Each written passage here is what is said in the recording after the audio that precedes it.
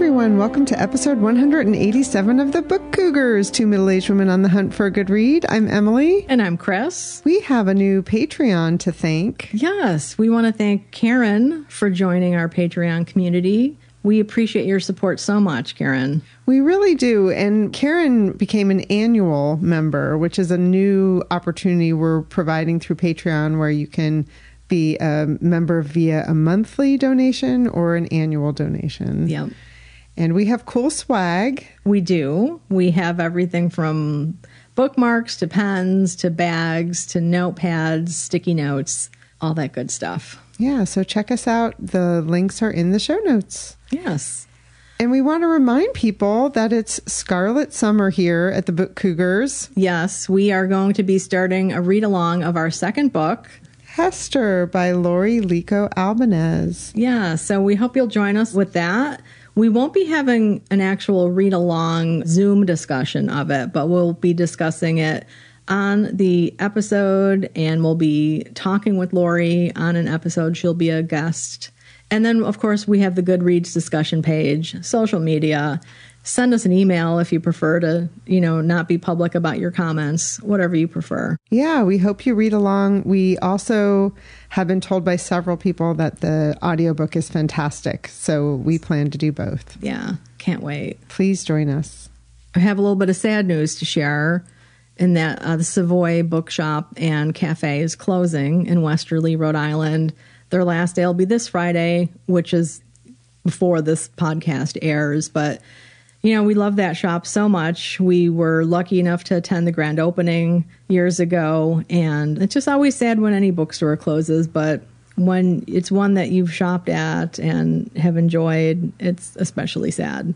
Yeah, and we've gone to some really great book events there as well. So I'm sad about that. Yeah, it's where we met Minjin Lee. Yeah. I think there were like 6 people there for that event when Pachinko first came out. And I think 3 of the people were employees. Yeah. So that is a really great memory. Yeah. It'll be missed. It's the same ownership owns Bank Square Books and Mystic. So, we'll still be able to shop there, which I'm glad about. But I will definitely miss Savoy. Yeah, for sure. Yeah. So, Chris, what are you currently reading? I'm currently reading a book about a piece of punctuation. Not something I ever thought I would do. I'm reading Semicolon, The Past, Present, and Future of a Misunderstood Mark by Cecilia Watson. I saw this book at some bookstores. This is a library copy that I requested. It's really entertaining so far. The semicolon is misunderstood by me personally and many other people. Sometimes I feel like I'm using it correctly, sometimes not. Therefore, I don't use it a lot. So I'm hoping that this book will give me confidence to use it more readily. It's a bit of a biography as well of the semicolon. Chapter 1 is called Deep History, The Birth of the Semicolon. And the first sentence is, the semicolon was born in Venice in 1494. So then she goes on to talk about the Italian humanists who were hugely influential in early printing, and how punctuation wasn't a thing back then in the printing world, and marks were being developed all the time. So you don't really think about that. Yeah. As somebody who's alive in the 20th, 21st century, we take these things for granted. And some people are very anal about how marks should be used. But people who studied these things know that there are thousands of different grammar books out there with different rules. Right. One of the reasons English has been so popular and has survived and grown is that it's changed. Back in Shakespeare's day, you chose how you wanted to use a mark. You had your own personal style. And it's funny because I was thinking about when I used to teach and students would ask about punctuation, because I would point out punctuation in their papers. And they would often ask, well, what do you do when it's a test that you're writing in class and you don't know the rules? Because sometimes people would just be scattershot. Well, maybe this is right. Maybe that's right. I would just tell them, just be consistent in however you do it. Because then whoever's reading your essay will know that you're consistent and not just sloppy or doing the slapdash kind of thing. Right. Yeah. Lucky guess, because I remember when I was in grade school and I couldn't spell a word, I would just write that word really sloppily and just hope the teacher thought that I was spelling it correctly. Right. Like no one ever thought of that before. So anyway, this is really fun so far. It has a really nice, colorful cover as well, semicolon by Cecilia Watson. I love the idea of that. I'm a huge fan of the semicolon, but I often don't know if I'm using it correctly. I do, however, enjoy using it. But often if I freak out, like, oh, did I not use it right? I just use a comma. Right. Yeah. It's the cop-out, the comma as cop-out. Well, we'll have to develop our own Book Cougars style sheet and how we use the semicolon once we have a meeting about it. Okay, we'll release it to the public when we're ready. Sounds good. Well, I'm reading The Quickening, Creation and Community at the Ends of the Earth by Elizabeth Rush. Elizabeth Rush was the finalist for the Pulitzer Prize for her book, Rising, Still Lifes from a Vanishing City. And that book was about people whose lives and livelihood are threatened by rising sea levels. In this book, The Quickening, she's setting off for the Thwaites Glacier. She was invited to go on this expedition on a ship that literally can break through ice to get to the Thwaites Glacier to study it, because climatologists think what happens with that glacier is going to largely determine what happens with sea level rise in the future. The book is called The Quickening because she is thinking about becoming pregnant. And quickening is a term used when you feel your baby move inside of you for the first time.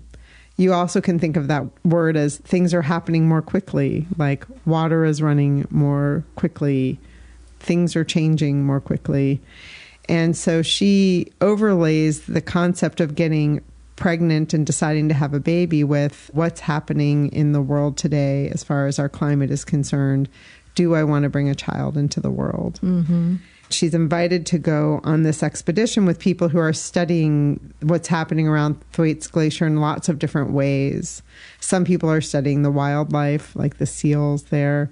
Some are putting one of those little submarines that goes underwater and actually trying to send it under the glacier to see what's happening there. So it's quite a cast of characters that are on this ship with her. The front of the book is a list of them and what their jobs are, from the people who are crew to the scientists. And then as she's telling her story, which is very memoir-esque, she's also interviewing them and has little pieces and little snippets about them in it. I'm really enjoying it. It may sound like doom and gloom, but it's not. I saw some interview that she did where she said her last book, Rising, was quite sad, but she feels like this one is hopeful. So again, this is called The Quickening, Creation and Community at the Ends of the Earth by Elizabeth Rush. This is from Milkweed Editions and publishes on August 15th. Nice. Does she have actual shipboard discussion on there, like what it's like to live aboard ship? Oh, yes. Yeah, okay. And the preparation. And one of the opening parts of the book is they're getting through this very difficult passage where the ship is just swaying. I mean, literally rocking back and forth from side to side, and everyone's just sick. And she didn't get sick. For some people, they literally just have to go to bed and be in bed for a week while they get through this. It's very alive, that part. And the clothing you have to pack because it's freezing there. Yeah. So, yeah, she goes into all those details. It's very cool. Oh, very cool. I might have to borrow that. Yeah, I'm enjoying it. I am reading both of these, inspired by my friend Emily. I picked up copies of How to Love the World, Poems of Gratitude and Hope, and then The Path to Kindness, Poems of Connection and Joy. These are both edited by James Cruz, and I'm enjoying them immensely, very much. I love those books. And I love that it has the little French flaps, as they're called, you know, that you can use as a bookmark. So I'm just carrying them around. They've been with me in bed and at my desk and on the back porch, enjoying them very much. So thank you so much for discovering them. Oh, my pleasure. And it's such a great way to consume poetry because it's filled with all different poets. So you're not just getting one collection with one poet. And they're so small that they're not hard to carry around and set about. Exactly. Yeah, they would fit into a fairly small purse. Yes. Yeah. Ooh, yay. So, Emily, what have you just read? I just finished The Breakaway by Jennifer Weiner. This book publishes on August 29th. She is known as like the queen of the beach read, even though her books come out in August. I guess people are still on vacation at the end of August. The main character of this book is Abby, and she's fat. One of the things that Jennifer really believes in is having characters in her books that look like her. And she felt like when she was a kid, there were never characters that had what she calls, quote, real bodies like hers. So Abby is a fat 30-year-old finding her way in Philadelphia. She loves to ride her bike. The opening scene of this book is about a young girl riding her bike, and you can really feel the joy that it brings to her, the freedom. And if you follow Jennifer on social media, particularly on Instagram, she is a huge bicyclist. And last year for her book, she biked to a lot of her book events, and you could follow along with her, which was really fun. And she was also doing research for this book that is about a bike trip. So that was pretty cool. This young woman, Abby, in this book is offered an opportunity to lead a group of people on a bike tour. She isn't your classic, what you might picture the leader of a bike tour to look like, but she's very capable and does a good job. It's somewhat predictable, but I enjoyed that because I was reading it alongside the Scarlet Letter, which was difficult to read, as we've talked about. So it was kind of my palate cleanser in between my Scarlet Letter chapters. And there's a love story in it. There's also a thread about abortion. And Jennifer Weiner is also an author that is very political on her social media and has two young teenage daughters and feels very strongly about what's happening to women's rights in this country. So she really took that on in this book. And there's a character that is pregnant and needs to find some solutions for that. So trigger warning for people if that's something that you don't want to read about. You might want to skip this novel. But I really enjoyed it. It was easy, quick read, but also with some heart and trying to make a point about what's going on for women in the United States. Again, that's called The Breakaway by Jennifer Weiner, and it's out on August 29th. Nice. Well, I had a palate cleanser of a novel that really swept away any residual Ulysses baggage that I had. In fact, we were at McNally Jackson last night, the one near Rockefeller Center, and I saw copies of Ulysses, and it actually made me happy to see them, and, like, oh, good. But anyway, the book that I'm talking about is How Can I Help You by Laura Sims, and I love this book so much. Thank you to Putnam's for sending us review copies. It is a short but really powerful mystery thriller novel, suspense, all of those categories, right? It's about two women who are working in a library. One of them has been there for 2 years. She's working circulation. The other woman is the brand new reference librarian, straight out of library school. She's a bit of a failed writer, is how she's presented, frustrated writer. She was most recently living in Chicago, and she left her boyfriend for this job, which is in a smaller town. And she really doesn't want to be there. The other woman working the circulation desk is there because she has run away from her past life, where she was a nurse who did things. That's not much of a spoiler because that's on the book jacket. This is one of those books that it's hard to talk about because you don't want to give anyone any spoilers. One of the people who blurbed it said that it's a descent into jolly madness, and I love that description for this.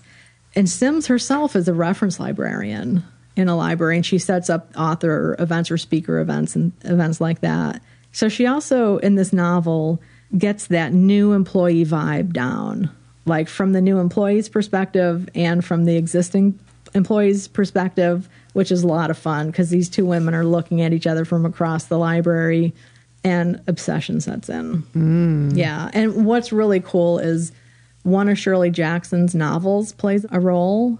It's not just mentioned. There's a little bit more to it. I looked at a couple reviews that mention that Laura Sims is a bit like Shirley Jackson in that vein, which I would agree. But then there's also a substantial Shirley Jackson within the novel. There's also this really cool part talking about what reading does to you. Like when you're really into a book and then you have to go to work. Yeah. And nothing seems real. Like your colleagues all seem flat and you just want to get away from them and get back to your book, right? Yeah. Even though you may love them. I appreciated that. So if you were looking for a real page turner, a short mystery thriller suspense novel, I just adore this one so much. How Can I Help You by Laura Sims. Really a great read.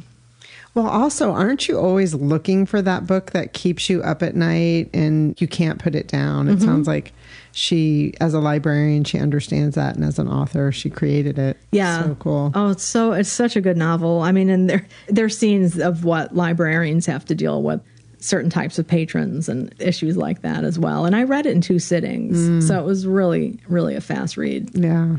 I finished Come With Me by Erin Flanagan. This book publishes on August 22nd. It's told from 2 main points of view, Gwen and Nikki. Kind of ironic segue for you talking to a descent into madness and kind of trying to run away from your life, maybe. This book has a similar theme, but I don't want to give anything away. The 2 characters originally met in college as college interns for a company. And then Gwen goes off and moves out of state, gets married, has a child, is a stay-at-home mother. And then something happens to her husband, and she's left on her own to raise her child. Nikki was the other person who was an intern, and she is now the COO of this company that they had interned at.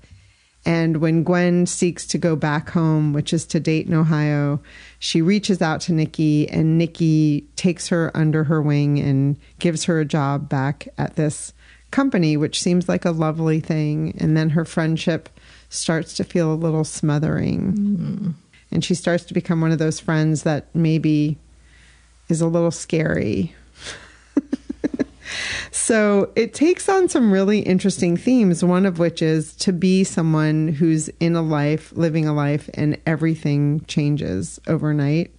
And also when people aren't who you think they are, which is one of my constants in life that I believe very strongly and have experienced myself.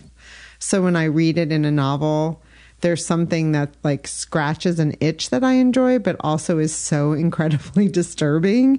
And I feel like Erin Flanagan did that so well in this novel, because you just feel it happening, but you also can see how it can be hard to get unentangled from somebody you're entangled with, particularly if they've done you favors and helped improve your life, right? Mm-hmm. So that's what happens with this. But there's also a character who's come from hard circumstances. And so that's part of why she's developed the strategies she has in her life. And we see that start to unravel. So you understand why someone turns out the way they do. Interesting. I'm trying to be vague enough yes, to not ruin this. And the other thing that I think Flanagan does really well in this story is character that's a bad mom, which is a hard thing to write, because people have really strong feelings about that. Yeah. She does that really well here, and it's really sad and believable. Again, this is called Come With Me by Erin Flanagan. It spans from 2012 to 2023, so there's a hint of the pandemic, but just a hint. Don't let that make you not pick this book up. Come With Me, Erin Flanagan, out 8/22. I was supposed to be going to an event at Bank Square Books to see the author of Lightkeeper's Daughter. I didn't make it because a big storm happened. I left our neck of the woods in Guilford, was driving that way, and I stopped in Old Saybrook at the library. And you, Emily, texted me and said, wow, a huge storm just broke out. Anyway, long story short, I didn't go to Bank Square Books. I just stayed put at the Old Saybrook Library, which left me time to browse in ways that I haven't browsed there before. I looked at their local author section, which was a lot of fun. The woman who wrote Hunger Games is the local author. Never knew that. And then I discovered that they have there an Ann Petry collection. And it's its own bookshelf with 2 or 3 shelves. And they have a photo of her, of Ann Petry, and then they have a photo of her aunt, Anna James as well. And it's all of the books that they have that are related to them, about them, by them type of thing. So Anna James, she's the woman who ran the James Pharmacy, who owned and ran the James Pharmacy in Old Saybrook that we've mentioned in the past. We've done a biblio adventure there. The building still exists. One of the books that I pulled from the shelf and ended up reading, it was a very short book. It's called What Did It Take? A True Story. It's by Whitney McKendry Moore. And this is about Anna Louise James, Ann Petry's aunt, who was such a big inspiration for her. And it gave a little bit of family history, which I thought was interesting. This book starts with Willis Samuel James, who would be Ann Petry's grandfather, who escaped slavery in the 1860s. He had grown up in a plantation in Fredericksburg, Virginia. And at 16, he escaped, and he became a water carrier for the Union Army, eventually made it to New York, Westchester County. He got married there, and he and his wife moved to Hartford. He was the coachman for Marshall Jewell, who eventually became the governor of Connecticut and then was later the ambassador to Russia, which is so interesting. It's also interesting is that Willis Samuel James had 3 wives, all of whom were named Anna. Oh, isn't that weird? That is weird. Yeah. So curious. This is so hard to talk about. But so Anna Houston James is the pharmacist. She was born to the second wife and had a pretty decent life until her mom died. And then some years later, the dad remarried a woman who was very demanding and got to the point where Anna even quit school to help with chores around the house, even though they already had a maid. Mm. And she was the youngest sibling, and the older siblings were really concerned about all of this. Anna eventually runs away from home in Hartford and ends up in Old Saybrook, Connecticut, where her older sister is living with her husband. Peter Lane is his name. And he worked in a pharmacy and owned a pharmacy then himself. So he was the inspiration for Anna to become a pharmacist. And that sister and Lane are the parents of Ann Petry.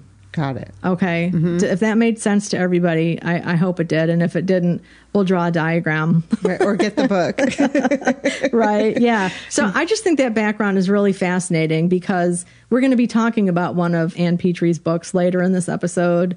But just to know that was her grandfather escaped from slavery. Yeah. And then there she is writing about Harlem in the 1940s. I think it is just stunning to think of how little time has actually passed. Yeah. Yeah. So this is an interesting book. I mean, it's sketchy. There's not a lot of information about Anna James other than what's on the public record. Her papers are at the Schlesinger Library at Harvard. But as far as the author said, there's not a lot of personal reflection in the papers. It's very much just factual. I was really happy to get a little bit of a idea of the family that Ann Petry came from and to learn more about Anna James, who went by her middle name with the family. Louise is what they called her. Well, because there were so many Annas. Oh, my God, so many Annas. Because they named, I mean, if I followed the story correctly, the parents named her after the mother. Sounds like it. Right? Yeah. So, I mean, as if he had, marrying 3 Annas isn't enough, they're going to name one of their children that. Right.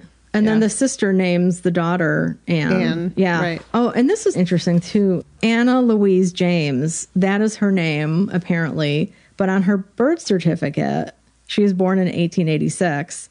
Her birth certificate says Louise Clagett James. Oh. So I'm not sure where the name change happened or what went on there. But Ann Petry had a daughter, and this author is able to interview her.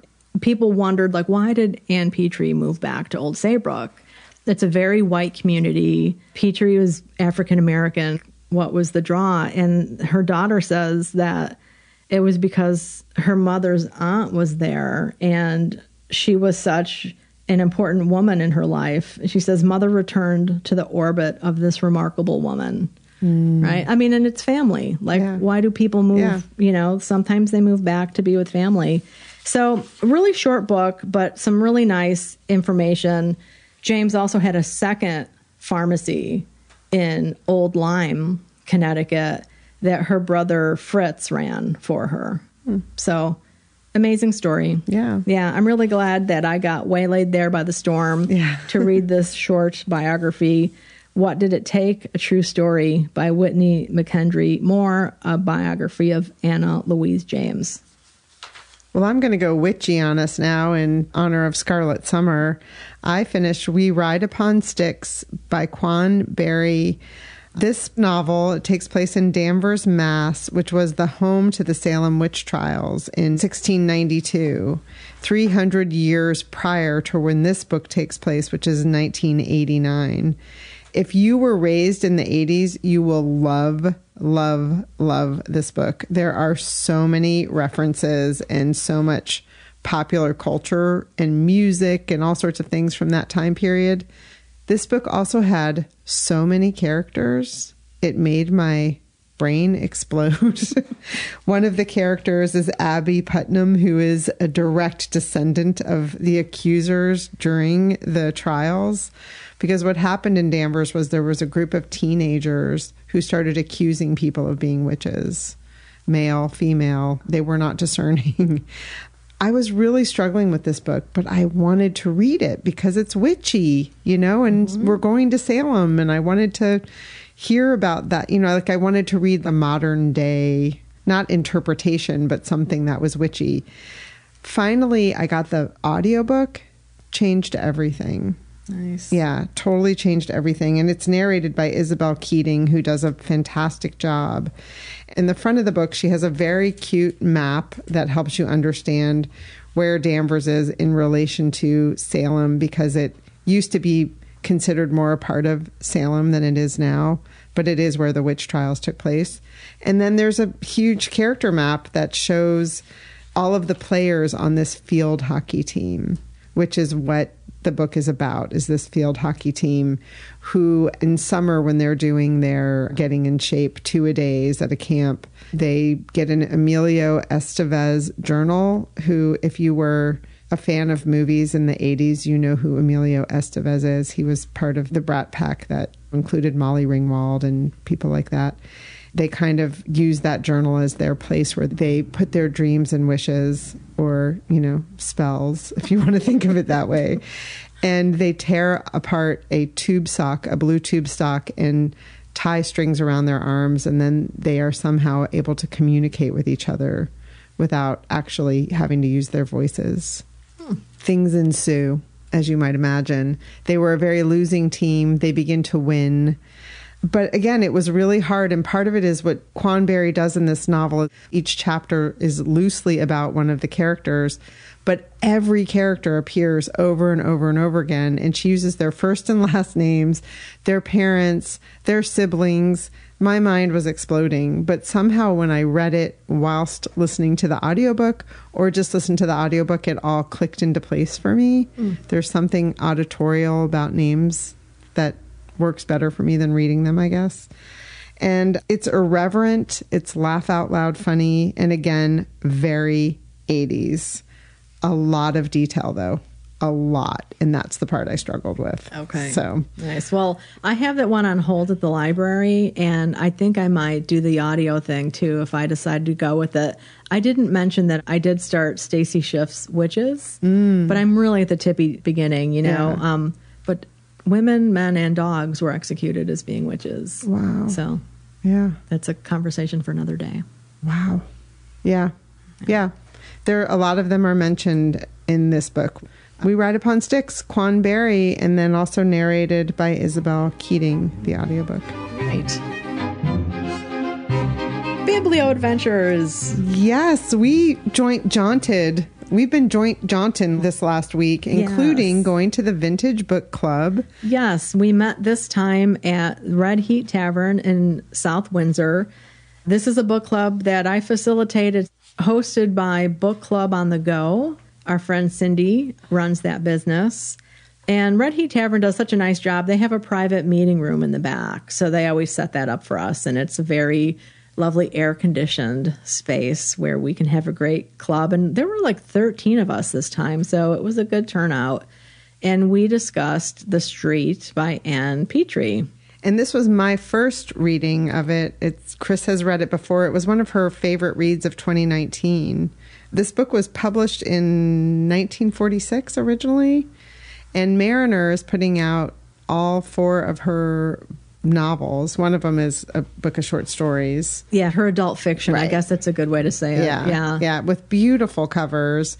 This new edition of The Street has an intro by the author Tayari Jones, which I started to read before I started reading the book, and then I heard Chris's little voice in my head saying, read the introduction after you read the book. So I did go back and read it after. And this book is about Ludi and her son, Bub.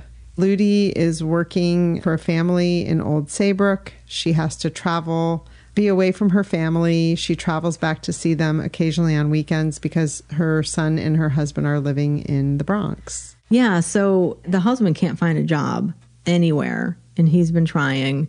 They married very young at the opening of the book. Ludi's 19, I believe, and her son is 2. Right. And so she takes this job for a white family in Old Saybrook.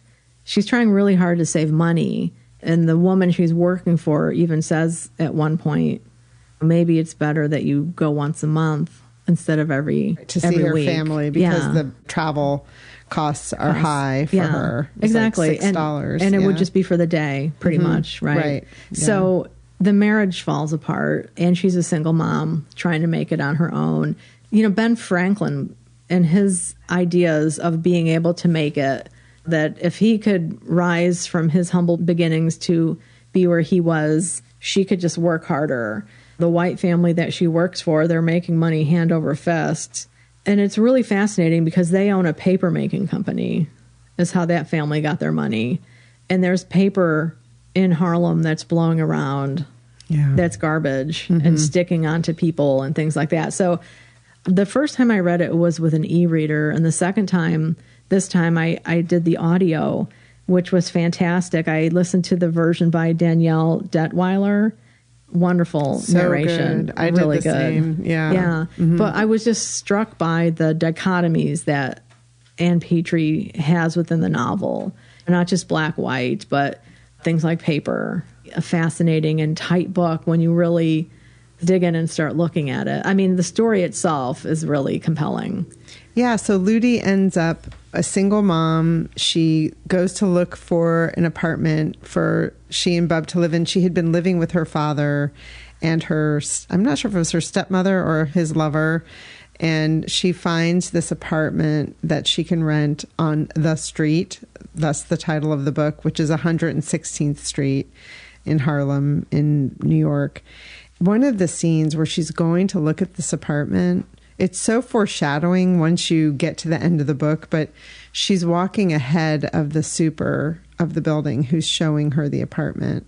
And you can just feel her discomfort at just the position she's in of being followed so closely behind by this man alone. And who she's gotten creepy vibes off of. Exactly. And the building itself, it's as you go upstairs, everything gets narrower and narrower and darker and darker. And that's kind of heavy Gothic element. But there are Gothic elements all throughout this novel as well, from the humans looking like animals and being described as different types of animals, from snakes to pigs, that I didn't pick up that much the first time around. But, I mean, it's really obvious when you're reading it, like snake eyes and things like that. Yeah. So Ludi's just trying to make a go of it and keep her son on track and in school and out of trouble, and has to leave him home alone in order to try to make a living. Over and over again, she's just trying to make a living, and things are getting in her way. And part of what gets in her way is that she's a beautiful, very young woman. Right. Very young. And it's really sad. And I don't want to give too many spoilers, but if you read it very carefully in the beginning, you know that it's not going to be a happy ending. But yet, let's talk about the ending. I mean, one thing about this novel that makes it a great choice for a book club is that it has an ambiguous ending. Yeah, it's really an open ending is how I was thinking of it. Yeah, and so in my mind, when that happens, I start to create all of the different options of what I think might have happened. I know some people hate that. They want, like, tell us what happened. Like, I don't want to be wondering about what might have happened to these characters. But it does create great fodder for your book club. Absolutely, it does. I mark some of the things. These are still my notes from when I read it as an e-reader. You know, I do highlights and then I print out the notes.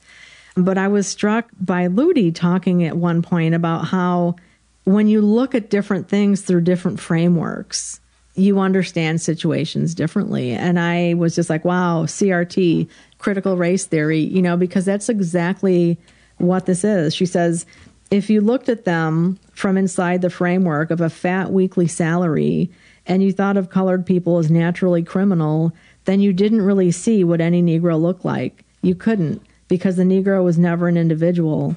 He was a threat or an animal or a curse or a blight or a joke. And just talking, I was just like, wow, this is published in 1946. It's something that's been on people's mind who study human behavior and who study different groups for a long time. Yeah. And I think a lot of white people's eyes have just been opened in more recent years because of national events and the ongoing fear that people have about CRT. Mm-hmm. It might have been Terry Eagleton who said that if you're opposed to theory, basically, it's because you don't acknowledge your own. Mm. So again, this novel is set during World War II, and men are still being recruited, or drafted, I should say. They're not just being recruited, they're being drafted.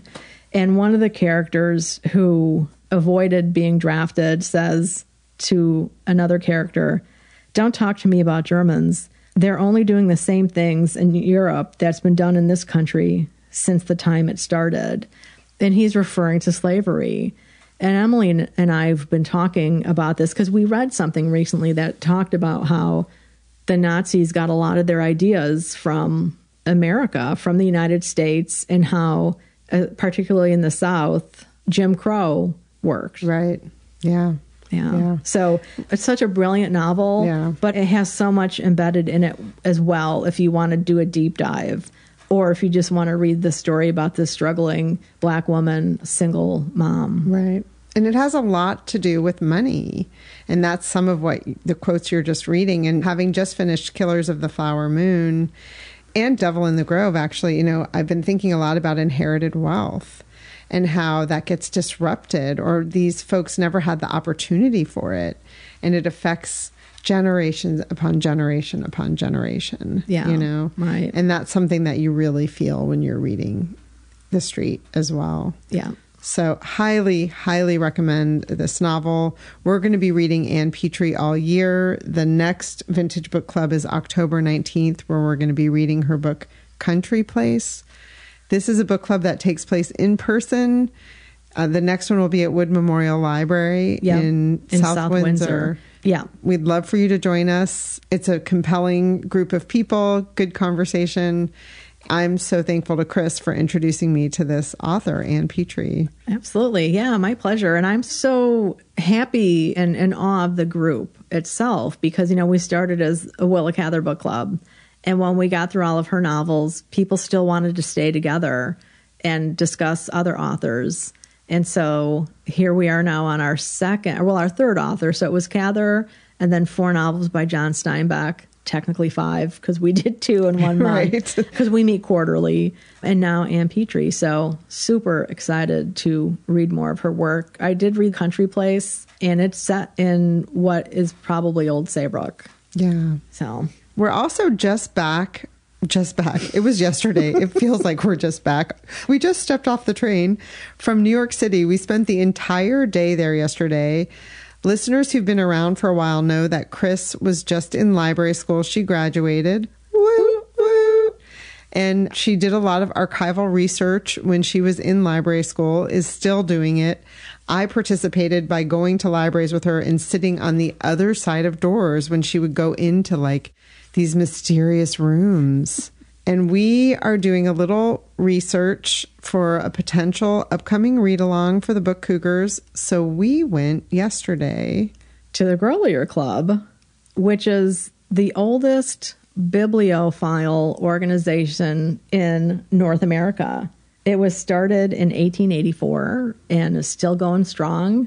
Their collections are really heavy on book collectors and bookseller catalogs. We're talking antiquarian, rare booksellers. They had this one where we were on the third floor where the library is. They had 2 walls full of books about libraries. And I spotted the one about what a library means to a woman, the book about Edith Wharton's library, and just some other classics. But the library is not open to the public. So you do have to make a research appointment. But you can visit their exhibits on the first floor. And they have a tremendous one going on right now that is called A Century of Dining Out. Unfortunately, it closes on July 29th. So this episode will be airing a couple days after that. But it was all about menus from early America up until more contemporary times. It was fascinating to see the desserts. Yes. That's one thing that we kind of focused in on when desserts started to be offering. Emily noticed it was mainly a fruit and nuts. Lots of fruits and nuts. Yeah. Mm-hmm. And then eventually, you see ice cream introduced and cakes and things like that. I mean, of course, the design of the menus was really interesting to see. They were beautiful. At one point, they introduced these menus on lace that was imported. And they said that was also at the time when Valentine's Day cards were of the same style. Yeah. Those lace Valentine's Day cards. Mimicking that. And there was one, too, that was done for an organization just after the Civil War. The menu was inside this little backpack replica of the packs that Union soldiers carried with their blanket roll and everything. So really unique items, obviously. Yeah. So neat to see. And just to see what people were eating back then. There were a couple things I didn't know what it was. Yeah, I had that also. And then there were spellings that were different. I mean, I was fascinated by the fact that many menus called eggplant, capital EGG, capital PLANT. It was 2 different words, right? Which we don't do now. Yeah, now it's one word generally. Yeah. So that made us very hungry. Yes.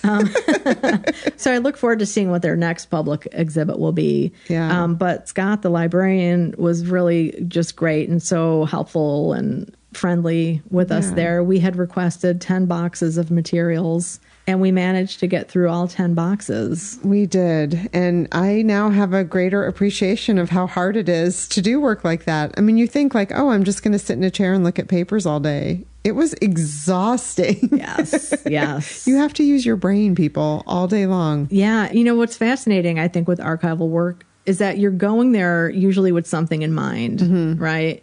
But then you're looking at all of these papers and photos and other types of ephemera that just spark your imagination, and you start making connections in your head between other things you saw in the collection and other things about these people, or how that connects to different writers. And it is exhausting. Yeah. It is so exciting. Yeah. But man, when we walked out of there, we felt like we'd been through it. Yeah. And Chris was funny because at one point I gasped because I found something that I really set off looking for some very specific things. I think you were trying to connect the dots like that. I was like, I'm on a mission to find these things.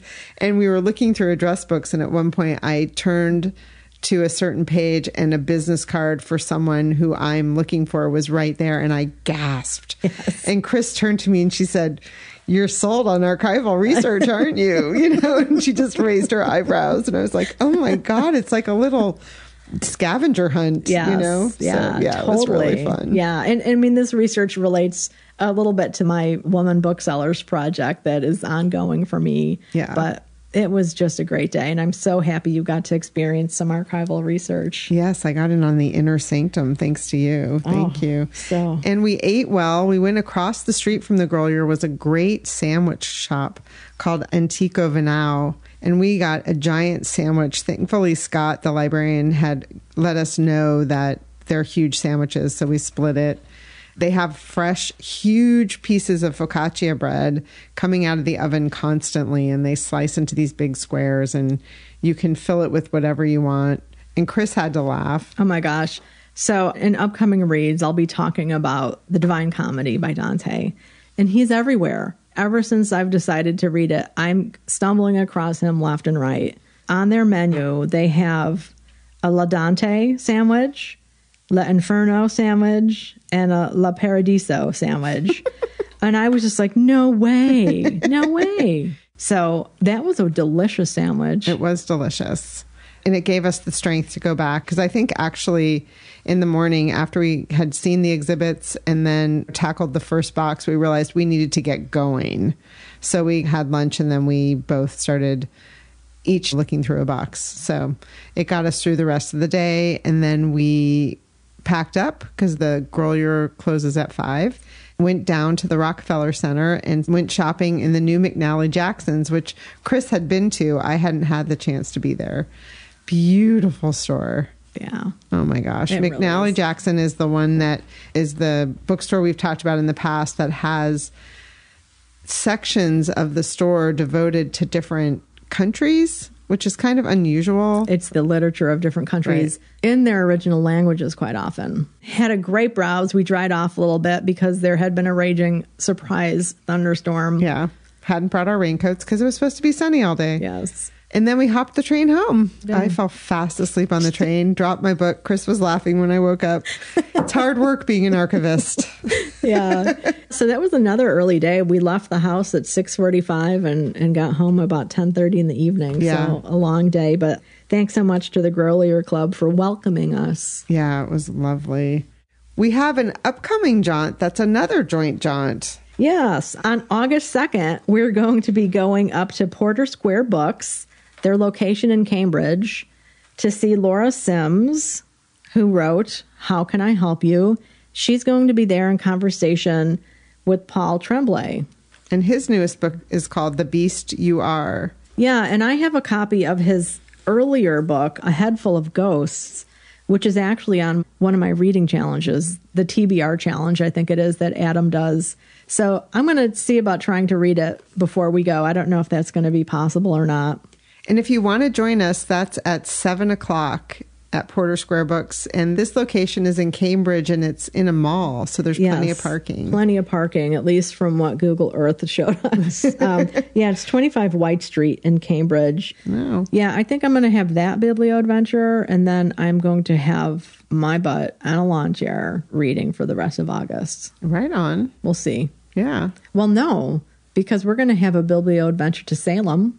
Oh, right. More to come on that. Yeah. Keep checking bookcougars.com/Scarlet Summer 2023 because we will be updating that with Biblio Adventures, including a watch along of a Scarlet Letter movie. Yes. Can't wait adaptation. for that. Yeah. So what about upcoming reads in that lawn chair? Yeah. Upcoming reads. The big one, drum roll, as I mentioned earlier, is The Divine Comedy by Dante. I have wanted to read this book for a very long time, like since I was an undergraduate, probably. He came up. I was really into medieval literature and also medieval art. He came up in both of those types of classes quite a lot. And I know I read sections here and there of it. The Divine Comedy, it's one of the most influential poems in the world. It is an amazing feat of literature. It was just so influential. When we were at the Old Man's, there was a little bust of Dante. He was situated on a doily. So I have a hashtag going, Dante on a doily. If you want to follow that and read along, Colleen is reading along with me. We're doing a buddy read. Anyone is welcome. I'm going to be reading the translation by Henry Wadsworth Longfellow because he was the first American to translate it. And he's also a very famous poet in the 19th century. And as a 19th century buff, I want to read it for that reason. And then I also heard it's still a very good translation. Longfellow knew Italian. He was also a poet, so he kept the spirit of the original Italian poem in mind. And then, related to that, I plan on rereading The Dante Club by Matthew Pearl, which is set in the 1860s when Longfellow was translating, I think, just the Inferno, because there are 3 different parts within the Divine Comedy: the Inferno, Purgatory, and Paradiso. In the Dante Club, this novel, this mystery novel, it involves Longfellow and other 19th century authors, but murders start happening. One of the big takeaways from this book that I remember was a Civil War soldier who basically had PTSD before people understood PTSD, or thought it was just the World War I soldiers who were the first to be affected by PTSD, and they called it shell shock. So it goes back to very ancient times, but I appreciated it being included. So Dante, I'm going to start this August 1st, and I plan to do a pretty swift read. And that's the day this episode drops. So reminder that we're also both going to be reading Hester by Lori Lico Albanez. Please join us. There is a thread on Goodreads if you want to join the conversation there. I'm also looking for a copy of Small Fires, an Epic in the Kitchen. This is by Rebecca May Johnson. This came out in the UK a while ago, and now it's here, and I didn't see it in the bookstore yesterday. I'm looking for it. It's a hot pink cover with this apron that's kind of got like flames on it. So I need to get my hands on a copy of it. It's a memoir that people in the food world are talking about. So it has my curiosity piqued. We also want to remind people that The Invisible Hour by Alice Hoffman is publishing on August 15th, right around the corner. Pre-order it. You can go to our bookshop.org page and we have it there for you to find and order if you'd like. Also, tell your library about it if you haven't already, including the audiobook. Right. Yeah. And get yourself on the hold list. Maybe you can be first on that list. Yes, exactly. Coming up next is our conversation with Alli Frank and Asha Youmans about their new novel, The Better Half, which just came out. It's about Nina, who's a 43-year-old Black woman who's the head of a school, like a private, swanky high school. In Seattle. And before the school year starts, she goes to have a last hurrah weekend with her girlfriend and meets a man, and it changes everything for her future. There's a lot to this novel. One of the things that Alli and Asha talked to us about is they seem to come up with ideas for books, and then as soon as the book is about to come out, these things show up in the real world. So this book is no different, including the idea of affirmative action, which just as this book was coming out, the Supreme Court in the United States made a very important decision around. So they talk a lot about all of that and about being a writing duo, which is a first for us. We've never interviewed a writing duo, so that was a lot of fun. Totally a lot of fun to hear about how they work together. So enjoy. We are thrilled to be talking today with not one, but two authors, the writing team of Alli Frank and Asha Youmans. Alli and Asha hail from the Pacific Northwest and were co-workers who discovered they were literary soulmates. They have both worked in public and private schools, one as an administrator and one as a teacher. Between them, they have 2 dogs, 2 husbands, 3 books, and 4 children. Their 3 novels are Tiny Imperfections, which was about desperate parents and their ill-fated misbehavior, Never Meant to Meet You, which explores common ground between the Black and Jewish experiences, and their new release, The Better Half, which was just published on July 1st by Mindy's Book Studio, an Amazon imprint. Mindy Kaling called The Better Half charming, laugh-out-loud funny, and honest. The Better Half celebrates the absurdity and joy in life and does so with an enviable grace and good heart. Welcome. Thank you. Thank you. So we thought, just for the listeners' sake, we would have you each briefly introduce yourselves so they could get used to your voices.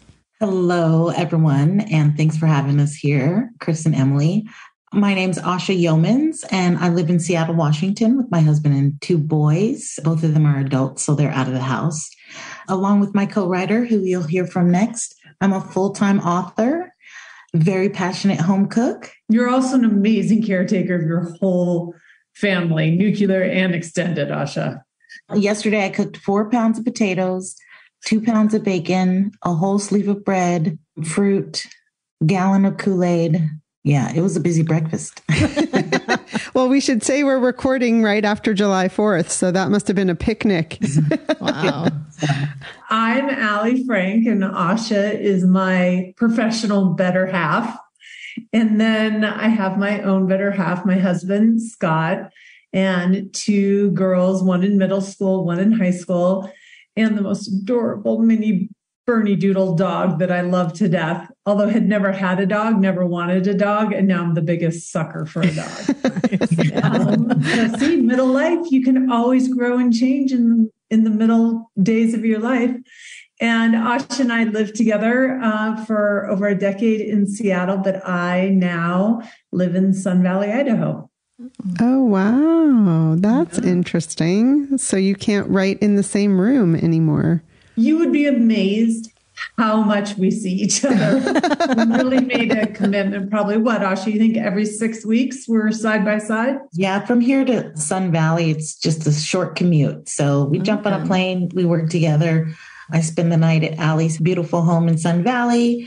We put on our matching PJs. And she's not joking. We have matching PJs. That's awesome. and in those times, we can really work from morning to night because we're together the whole time. And she comes to visit me too. Wow. That's awesome. Well, that's kind of one of the questions we had. In your acknowledgments, you mentioned how writing is such an intimate act.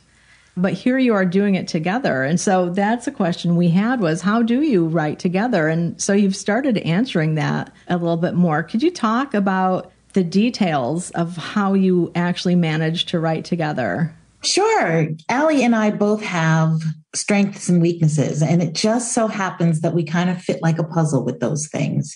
The things that I'm really good at, Alli may struggle with and vice versa. So that's luck.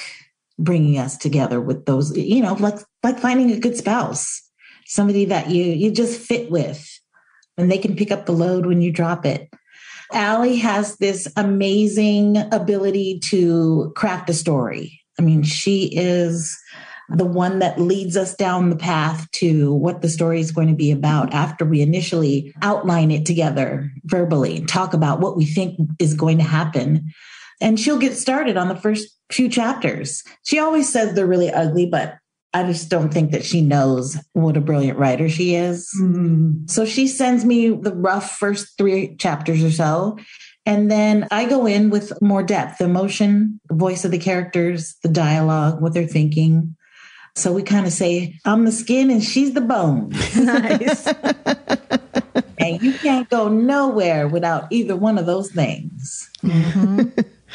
And so we leapfrog back and forth like that. I write 3 chapters, send them to Asha. She works on those 3. I write the next 3. And that's our step to just get the book down, not pretty, not any place near, ready to send to our editors, but down. And then that's when I'm going to Seattle. She's coming here and we're sitting by each other, and probably 6 to 8 times before the manuscript even goes to our editor, we sit next to each other, and Asha has a phenomenal ability to act out our stories, and we read every word, every sentence, every punctuation through the whole book. We do it once, then we do it twice, then we do it 3 times. And we have made the commitment to one another that we have to agree on absolutely everything. It's not that I write the white parts, Asha writes the black parts. Asha is a greater proliferator on all things black, or for me, all 3 things Jewish. We have to come to agreement because we have such a mixture and mashup of characters that we have to be able to defend and love and support everything in our books out in the world. And we also have the commitment that we write from the human experience first, and then comes race and religion and gender and all those lovely specificities. But first is the human experience. And that's why we've chosen to write in one voice and always will in our books, rather than divide the 2 voices up between the 2 of us. Oh, that's fascinating. How did you discover that you were literary soulmates? How did you first start writing together?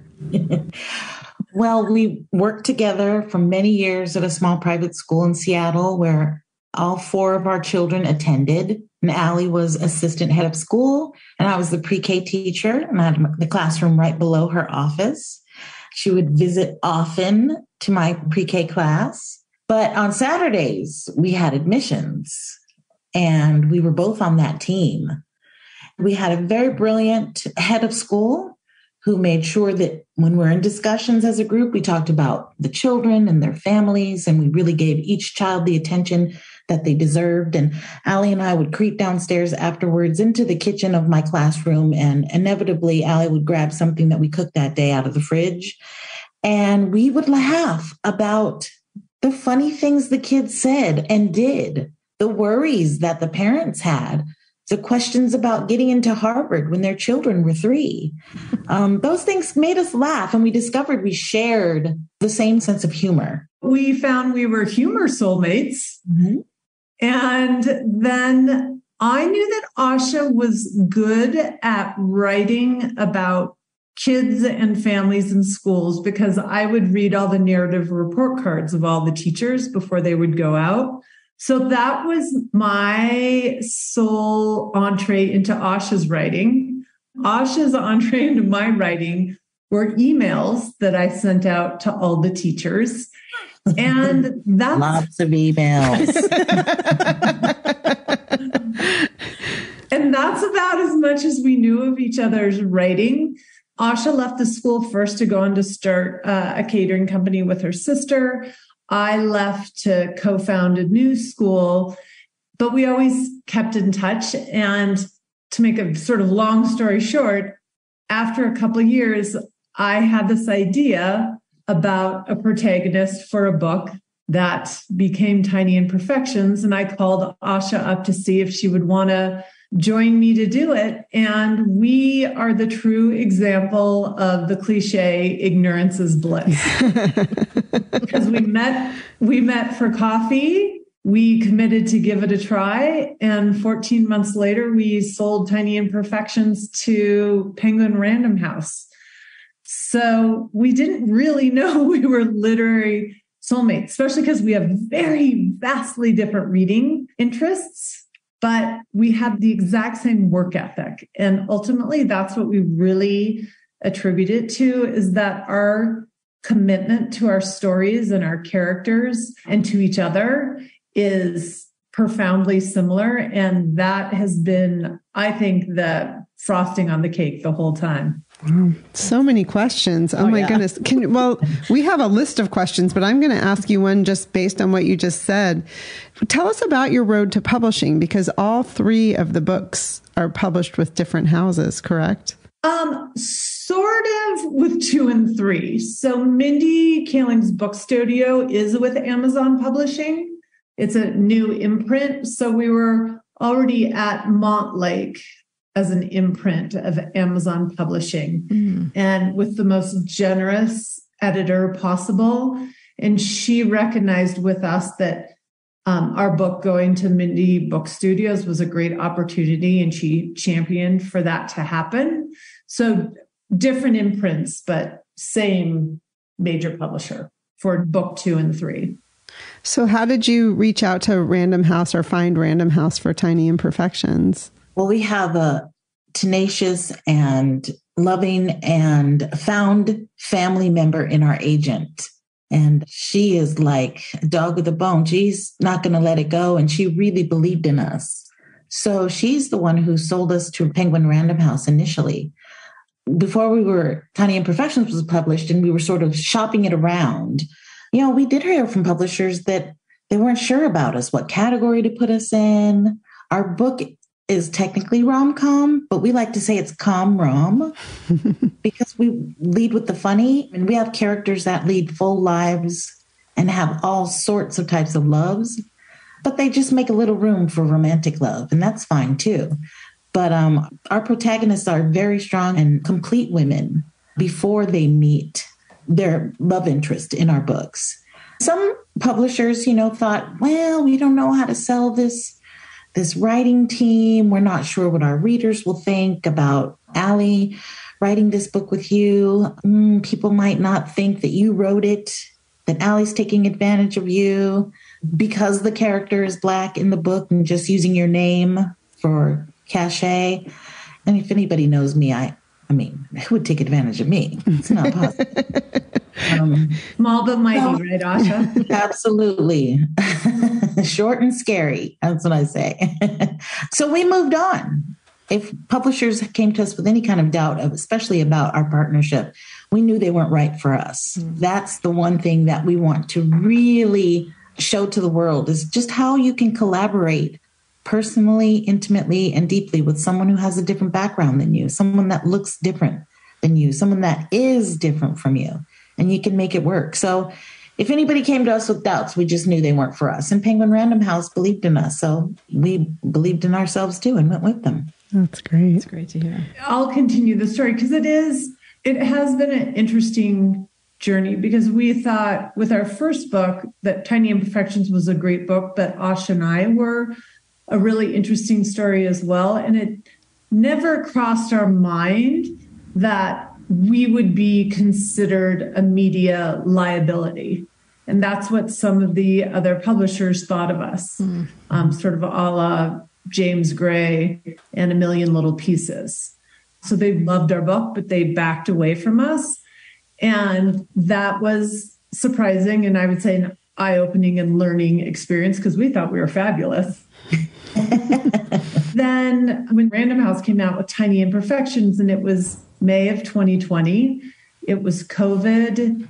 It was a dark time in our country for what was going on between clashes between police and people of color. And all of a sudden, the publishing houses were all putting out major statements in support of diverse stories, more diverse authors, also super important, more diverse staff that work in the publishing industry. When we were at Penguin Random House, there was not one person of color on our whole team making decisions about a book with a protagonist of person of color.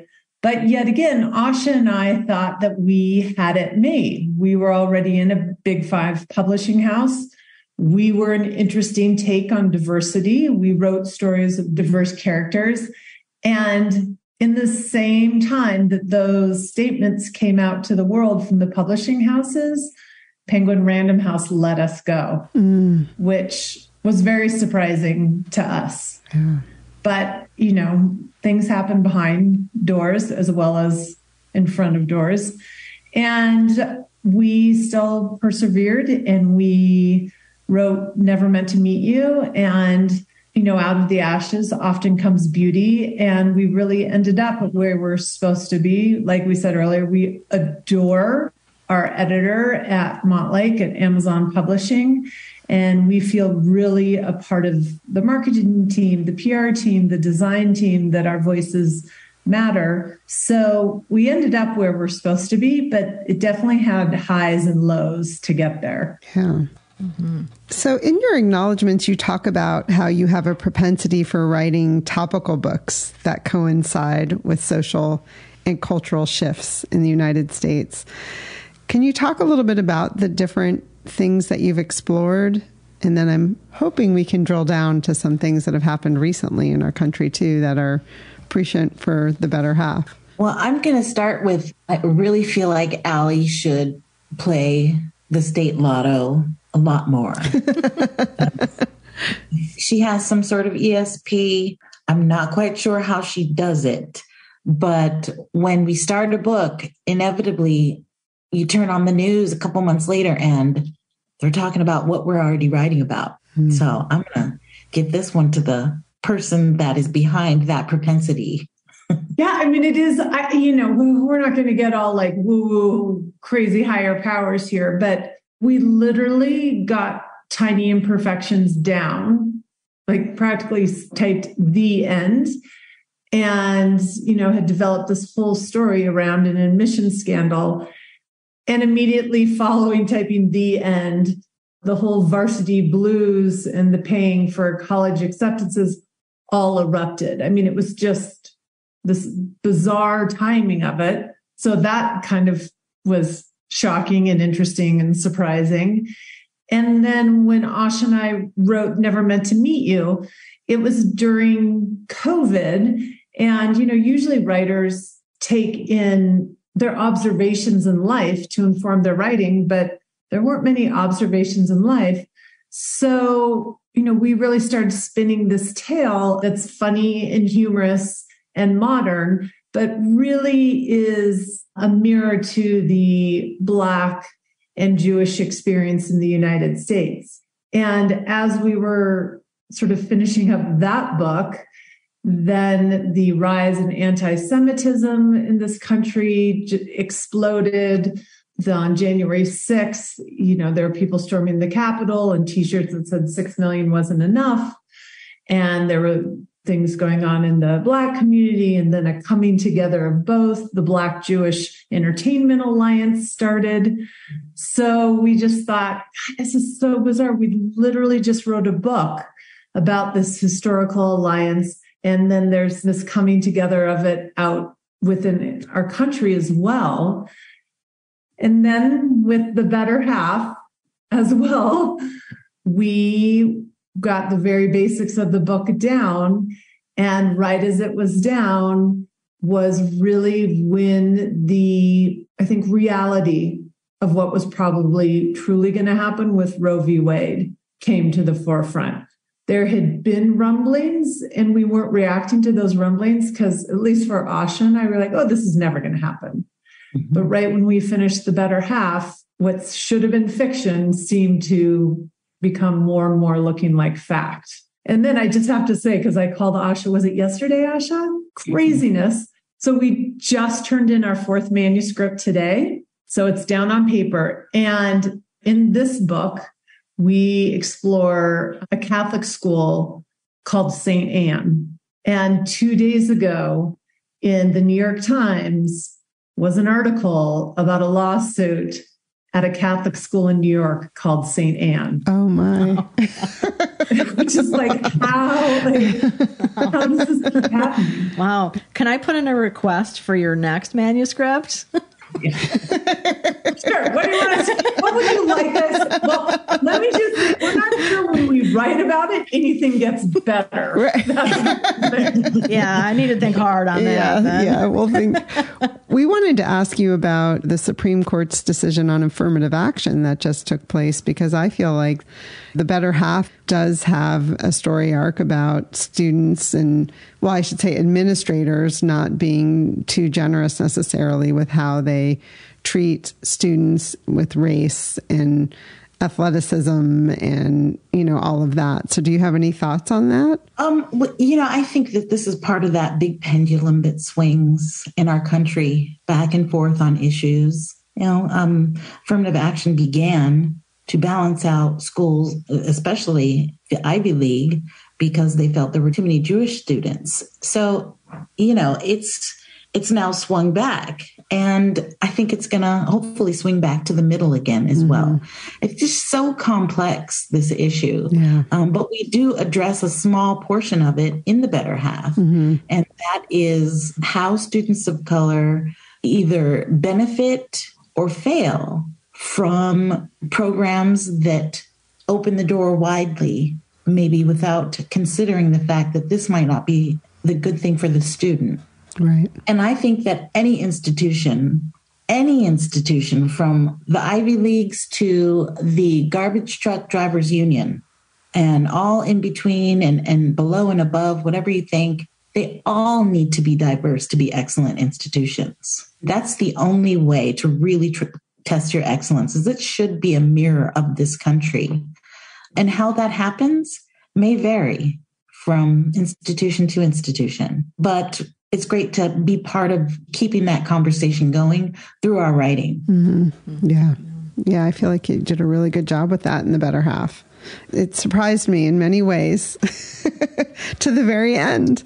Yeah, well, and it's funny you bring that up, because I actually hadn't really thought about, we'd been so focused on the Roe v. Wade decision and how, so much of the conversation about abortion and access to it cycles around young, single women, disenfranchised women. And we were exploring that you can be a woman in middle life and be very secure in your foundation of who you are and what you have. And still, you should have that choice.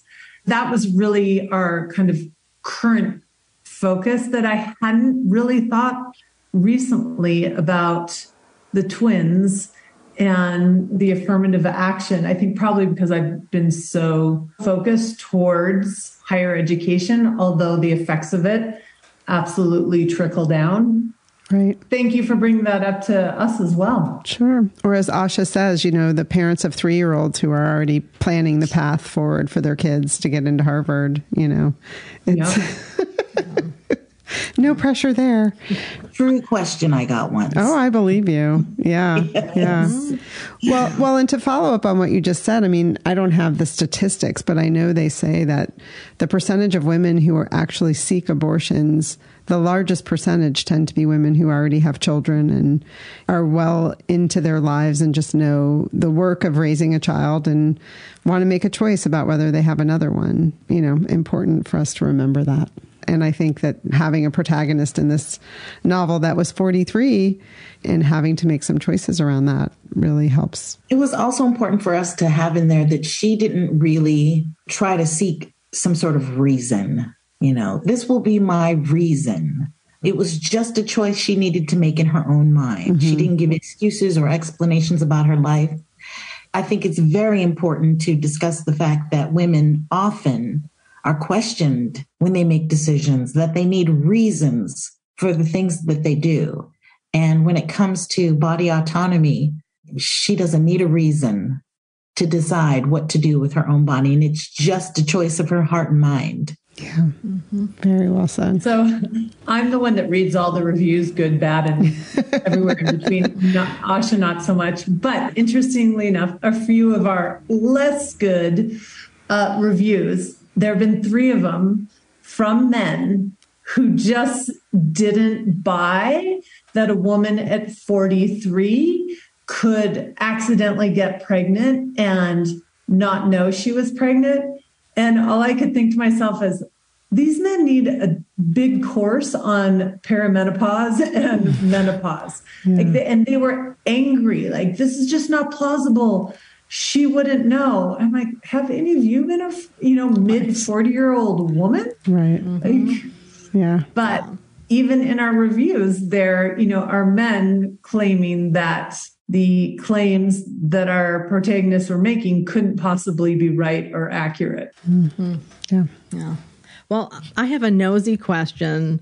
You just mentioned reading reviews. Earlier, you both mentioned having very different reading tastes. We're curious about, what are your reading tastes? Oh boy. Since I was a kid, I was a super big comics nerd. Loved my comic nerd status. Shout out to all the comic nerds out there. Marvel and DC and the X-Men and the Avengers. And that led to a love of sci-fi and paranormal romance, urban fiction, anything with ghouls and goblins and vampires. And if they fall in love with werewolves, oh my goodness, that's my jam. You and Chris. Yes. Oh, we will have to exchange some book lists then, because I'm a little behind from writing so much. So behind in some of my series. And I read series. Oh, okay. Lots and lots of series. And 20 books in them. And Alli, not so much. What do you read? What do you read, Alli? So everything that Asha just mentioned, I've never read one. The closest I've ever come to reading a series was Jojo Moyes' follow-up to Me Before You. I think that's the close. I did read all 3 of those, but those weren't intentional series. So when we're in the midst of writing our story, I read memoir and biography and nonfiction because I need to read something wholly different than what we're writing. And then when we're in sort of development phase of a story, I will read a lot of women's fiction that would be comps to our books. Interesting. Wow. Very different. Yeah. And whenever I give a book recommendation to Asha or vice versa, we both nod and smile and know the other's never going to read it. But you don't give up. You still keep doing it.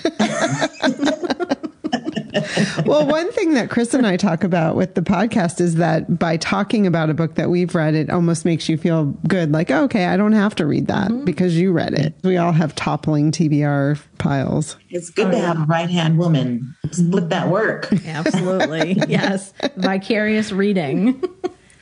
So one question that we had about the better half is that there are these incredibly strong female characters, Nina, her BFF, Marisol, but there's also this wonderful father-daughter relationship.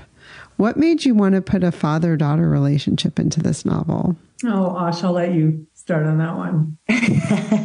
We are both, I think, what people might call daddy's girls. But more than that, our fathers both were so involved with our lives as young kids. Our mothers are great too, but the dads, for me and Alli, really, really boosted us up and made us feel like we could do anything in the world. I went everywhere with my dad. He was a political figure here in Seattle, strong reputation in education here, and a lasting legacy and memory in the city. And my mom wasn't much of a political wife. She didn't want to go to those gatherings and hear all those women talk about your father. So wonderful. They don't have to pick up his socks. So I would go with him. There'd inevitably be a buffet there. So surely I will join you. And I got to watch at his elbow just how he connected with people from so many different lifestyles, walks of life. He could talk to somebody on the street corner all the way up to the president, which he did when President Obama honored him in 2012 for his work in education. And I enjoyed learning that lesson from him. So putting Fitzroy in this book as sort of Nina's advice source of support, someone to lean on, mirrors how I felt with my dad when he was alive. So, yeah. Lovely. And I would add, I'm fortunate that my dad is still alive and super active and amazing, amazing individual, and has now adopted Asha. I love him. Or might like her more. It's all in debate. Alli's father is my dude. That's my dude. With each book, you want a new challenge. And Asha and I were very cognizant of, for the better half, having quite a few male characters in the book. Our first two books are pretty female heavy. And we wanted to explore, can we write men, and can we write, a father of one generation? Then we have our, 20-year-old male coming into his professional self. And then we have the twins, we have high school boys, and we have a male head of school. Head of the board. So that was also very intentional challenge on our behalf to see if we could write male characters as strongly as women. And we definitely both fell in love with Fitzroy for sure. Yeah. That's cool. Yeah, he was a great character. Great. Can we ask one last burning question? Or do you have a burning question, or can I ask? No, go for it. Yeah. So when you guys are together and you're in your matching jammies, and Alli is a professed non-cook and Asha is a professed cook. Asha, do you have favorite things that you cook for Alli? Oh, yes. Yes. Every time she's here in Seattle, or if I go down and see her, I try my very best to make a baked macaroni and cheese. Mm-hmm. This time around, I had 15 bean soup over rice that Alli enjoyed. Oh. So yes, I love it. And that's part of the reason we have so much food in all three of our books. Yes. Human beings are the only species that cook and share food together. And that seems an important detail on this planet with all the species that we're among. I really believe that connections can be made across a dining room table, sitting around a campfire and sharing hot dogs and s'mores. Connecting through food is comforting. And I think it makes it more possible when you're breaking bread together. And we love to eat. Yeah, but I also want to say, just so I don't want anyone to think that Asha's special cooking, from we now are so close that I just go in her fridge. Yeah. Whatever's there, I eat. So it's not this very formal Asha saying like, oh, you're coming over, Alli, what would you like? No. I mean, I just break right in. Oh, yeah. She knows there's leftovers in my fridge. Yeah.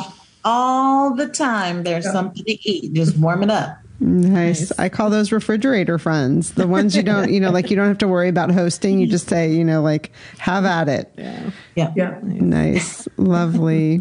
Well, we're so glad that you took the time to stop by and chat with us today. Congratulations on launching your third book and finishing your fourth manuscript. Yes. That's amazing.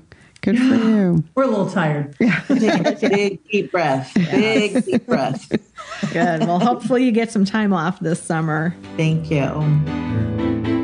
Thanks for listening to the Book Cougars with Chris Wallach and Emily Fine.